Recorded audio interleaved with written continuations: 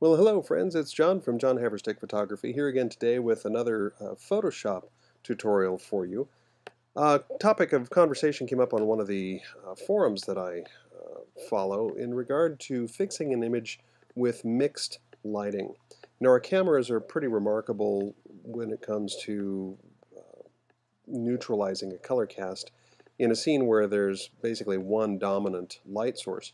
But in a situation like this, a real estate shot where we have a beautiful kitchen and dining area where the kitchen portion over here on the left is lit predominantly by tungsten light, and the breakfast nook area here on the right is lit by daylight coming through this gorgeous bay window. I don't mind the contrast between daylight and tungsten, the blue and the yellow, but I would like to see it maybe a little less obviously different. And so we're going to take this into Adobe Camera Raw and using Camera Raw's white balance sampler tool and smart objects. This is sort of the trick to this process. We're going to fix this image very, very quickly to kind of even out the tone a little bit. I don't want to eliminate it entirely, just kind of even it out just a tad.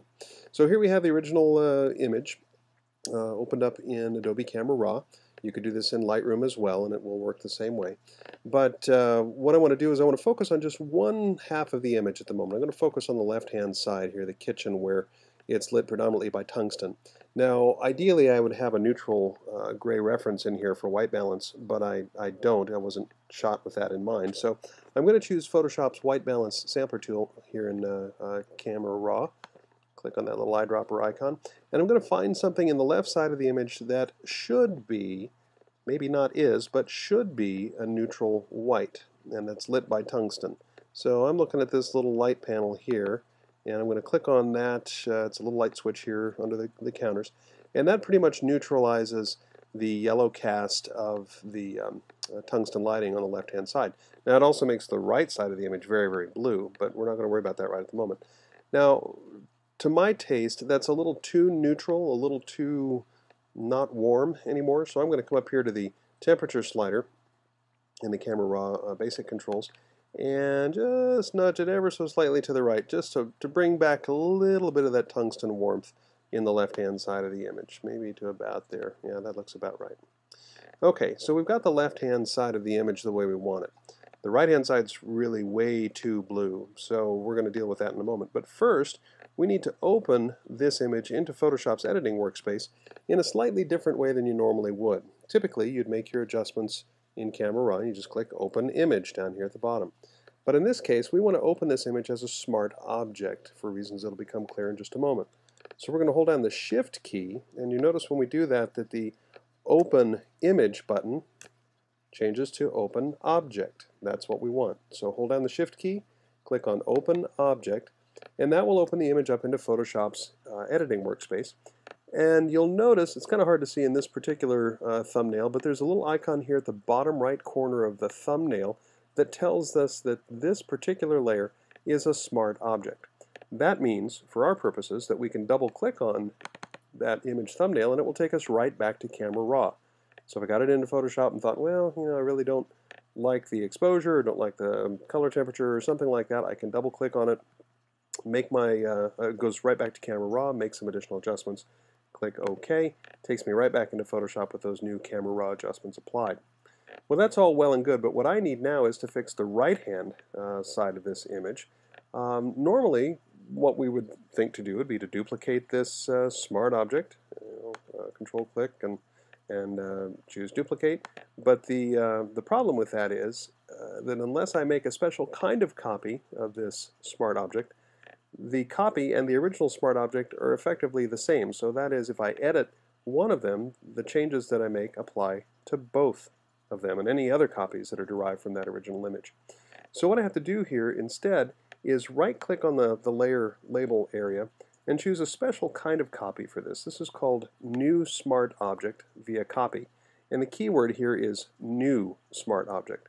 What this does is copies the layer, that Smart Object layer, but it breaks the linkage between the original and the copy so that now I can take my copy by double-clicking on it back to Adobe Camera Raw and do the same thing I did for the left-hand side of the image earlier, except this time I'm going to do it for the right-hand side of the image.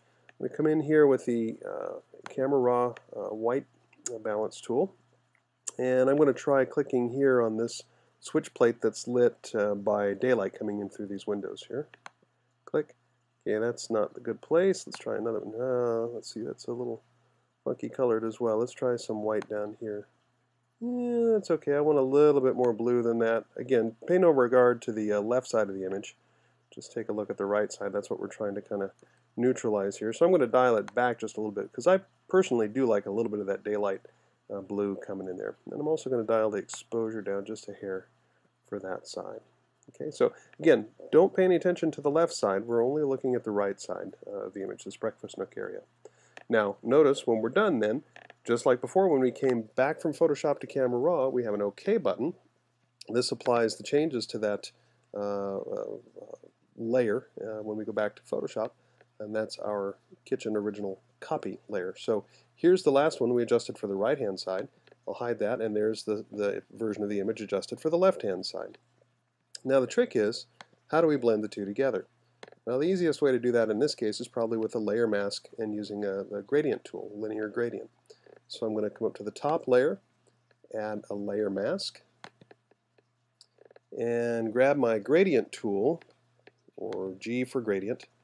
Make sure I've got foreground, black to white selected, and I'm going to choose linear gradient as my gradient style. And I come down here to the about the middle of the image and just drag horizontally across the middle, sort of where that transition zone is between the two halves of the kitchen. And you can see the gradient appear over here in the mask. If I wanted to be a little more subtle transition, I'll just drag a little further from left to right. There we go. And when we're done with that, if we're happy with that, we just click Save. To save that as a Photoshop file, I would keep it as a layered Photoshop file in case I want to come back and adjust it later. But then you could also save a copy as a JPEG to go ahead and put on your website or Facebook or whatever you need to do with it. So there you have it, an Adobe Camera Raw solution to a real-world camera problem with shooting in a situation with really strong mixed light sources where your camera's auto white balance or even a specific manual white balance may not be able to handle the color cast that's generated by that sort of a situation. Thanks again for stopping by. This is John of Jon Haverstick Photography. Drop in again for another Photoshop tip. See you soon.